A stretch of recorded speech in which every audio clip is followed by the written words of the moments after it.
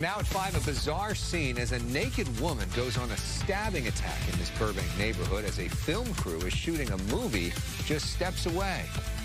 Fox 5, Simon.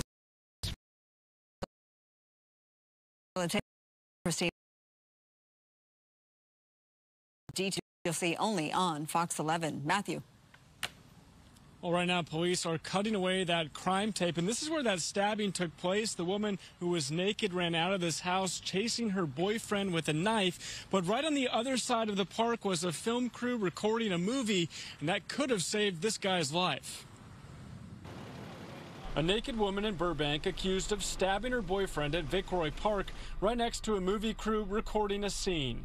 This video from the Citizen app shows the film crew standing by not far from police.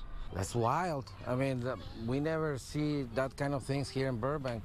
It's, for the most part, it's a very quiet city. Holy cow!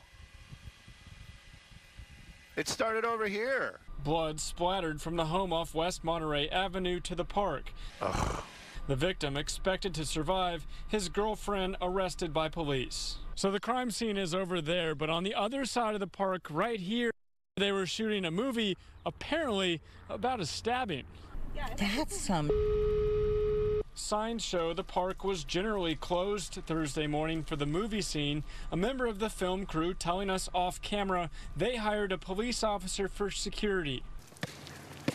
At one point, the officer had to tell someone dribbling a basketball at the park to keep the noise down.